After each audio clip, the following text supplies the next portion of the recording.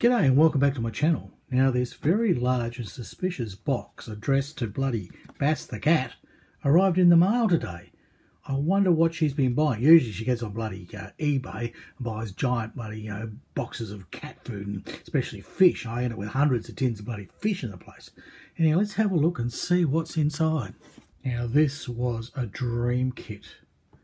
I have wanted this ever since I was a little boy, which is quite a long time ago, at least half a century ago, I can tell you, more than that. So, this is actually sealed still in its factory cellophane. So it is rare. This is a very rare kit, by the way. Very, very rare. It's very hard to find, and when you do find it, they want a bloody arm and a leg. But Bass the cat, bless her furry little paws, managed to find me one, and she snaffled this up. It's actually in Australia, of all places. Wouldn't think. Normally you expect to have to go overseas. Here we go. Look, this is it. It is no longer mint. That's it. It's $100 off the price. Whopper. Like that. Yes, I'm not kidding. I'm not kidding. So, there we go. Oh, what do you get? Look, it's electronic light and sound. Oh, goodness me. Atomic submarine. I wonder if you get plutonium in it. Yes, well, that could be a problem. Oh, look, let's just open it. Who knows? Let's see what's inside here.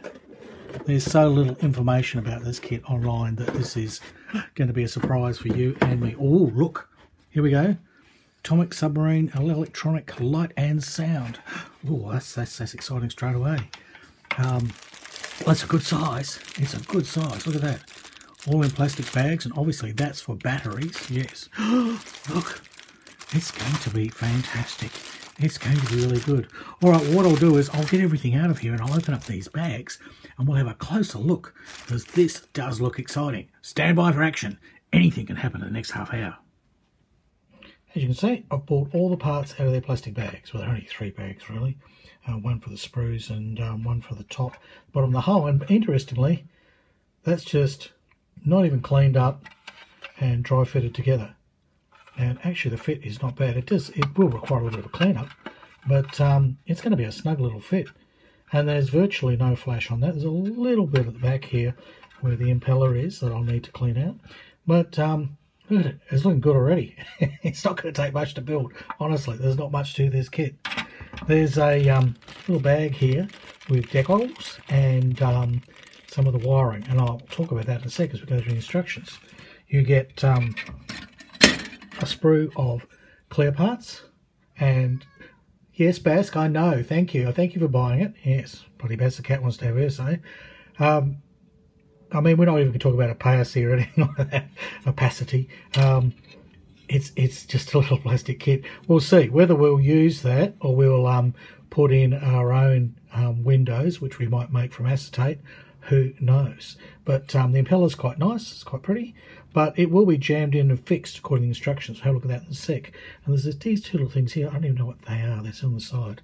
Have to do some more research. But we'll look at that as we go through the instructions. And here's the rest of the plastic. All in all, there are only 2 dozen plastic parts. That's it. Not a lot to build this kit. There's not much to it. But all the fun's going to be in painting it and wiring it, and there's going to be some scratch putting. We'll talk about that too shortly. As what we want to do now is, let's have a look at the instructions. Now, I'll just move this great big bloody fish out of the way. You know, Bass probably bought this because she thought she was buying an actual stingray, a big fish. And she's sourly disappointed now that it's another bloody plastic kit, and especially a submarine, which she's complained about my sub-lame beans, as she calls them. Now, you get the instructions, right? Yes.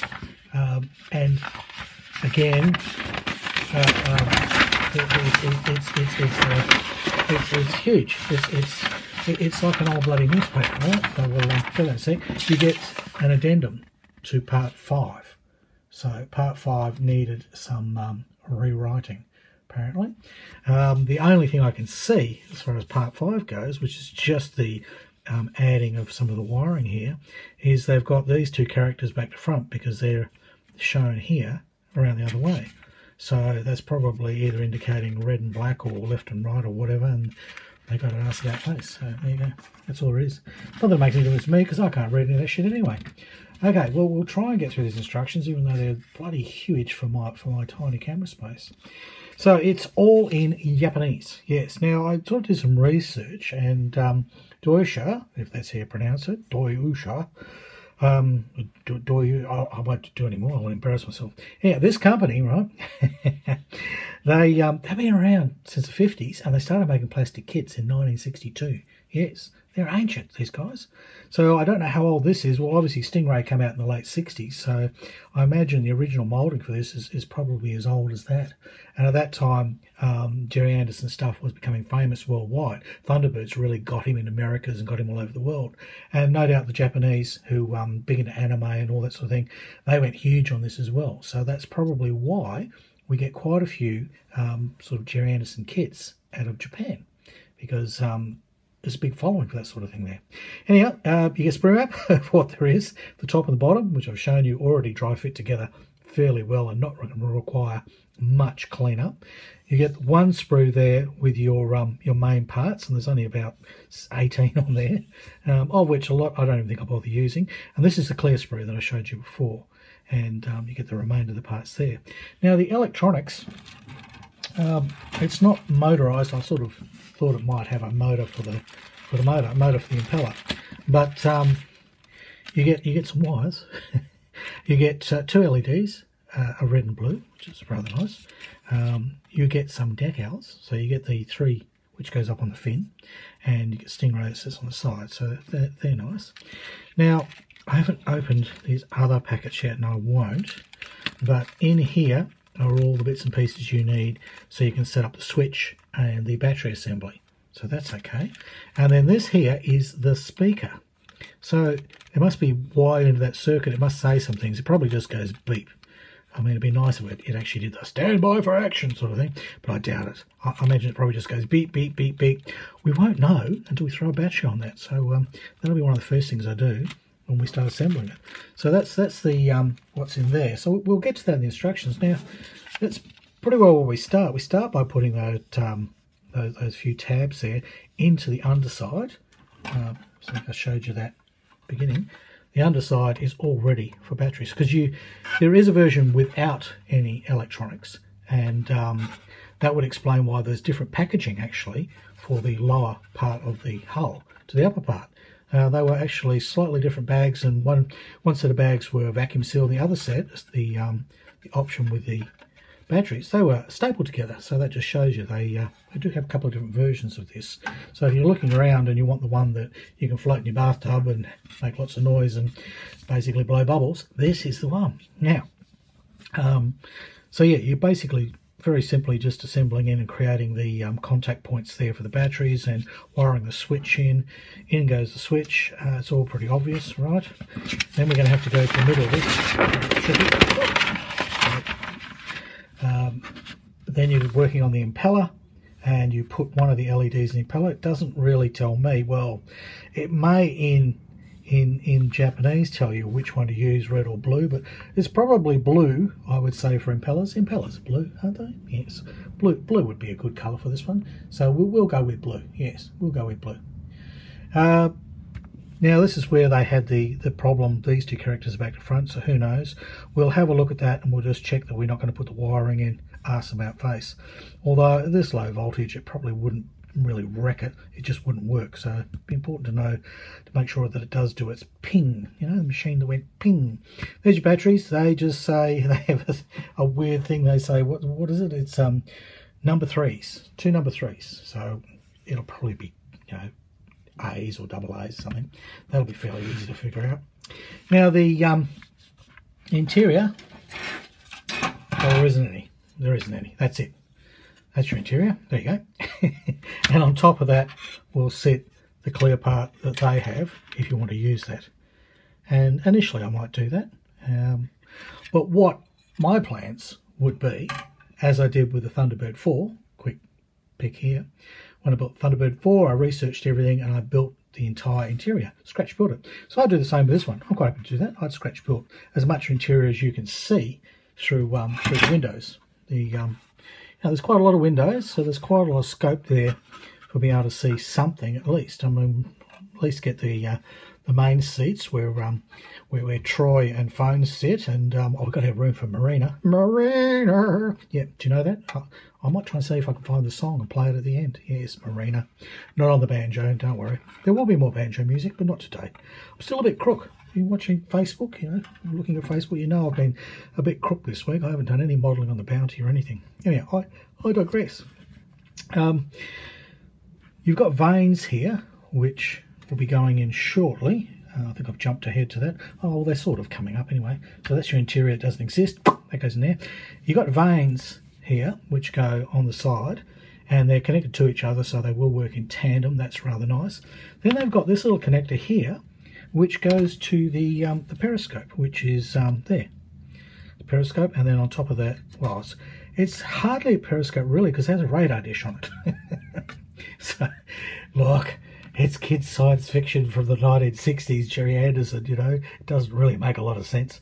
But anyhow, that connecting to that would probably imply, as the vanes go up and down, something happens with that. And I would say, looking from the slot in here, which is not a circular hole for this periscope thing, but a slot, I'd say that goes back and forth, and when you do that, your vanes turn up and down. So that's a bit dicky, but we'll probably put some card and clean that all up and completely change it, because we might actually motorise this so that I can turn the vanes and spin the impeller and all that sort of thing. So moving along instructions, well, you've got these things here. You've got a rudder and you've got some pontoons. Well, that's all well and good. They may work nicely as a stand, we'll see. And I don't know if the studio, the one that was actually used in the TV series, I don't know if it has that little rudder. We'll see if it does, I'll put it in. But these, well, who knows? I don't remember it ever having those, but I have actually ordered the DVD box set. Yes, research material. I've kind of been watching the pirated versions on YouTube, but I've ordered and paid for to the Gerry Anderson shop online. Yes, didn't buy it off Gerry, of course, he's dead, you know. But it might be one of his sons or a relative, or someone just coincidentally has the same name. But somebody called Anderson sent me a lovely email going, "Thank you for buying stuff. You know, it's terrific, stopping us from going bankrupt." Oh, the poor buggers. They must be finding it hard these days. But anyhow, look, we still love you. We still love it. We still love Gerry Anderson and all of his creations. The Thunderbirds and the J90 and the Bible XL5. Oh, you look, if you're into it, you know what I'm on about. If not, you just go, huh? What's this dickhead talking about? It's bad enough that he plays the banjo and waffles on a complete friggin' wombat. But what is he doing with toys? Well, listen here, mate. You think your tank and your aeroplane and your battleship is not a toy? It is.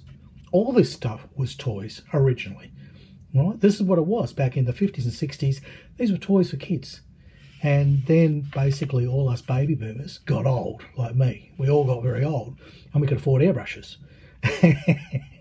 And basically all that's happened is over the years, over the half a decade or so, that's half a century since this stuff sort of all started. Well, basically our schools have got better, and you know, lots of people have got very serious about it, and it's become a hobby and a craft.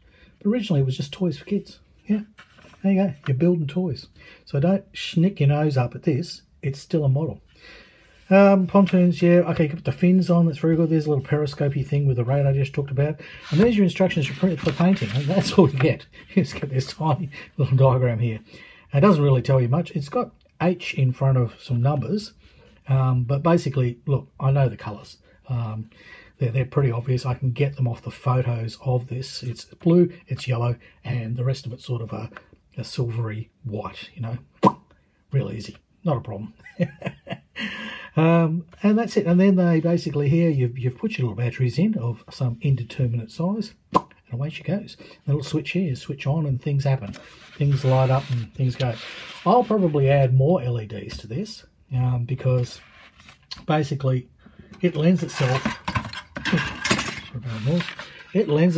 to quite a lot of adaptation. So, you know, this is just a starting point. But I can't see any reason why I couldn't put a little motor. There's plenty of space in there, and get the impeller to spin, because I know some people radio control these. And again, put a little actuator so that I can have my vanes go up and down, as opposed to popping on my forehead like they do most of the time around here when Bass knocks things off the shelf. So there's a lot of potential in this silly little kit.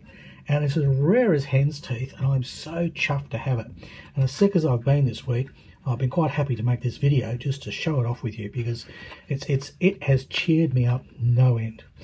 All right, well, that's basically it. I hope you enjoyed that. That's basically Gerry Anderson Stingray as modelled by Doyusha, all right?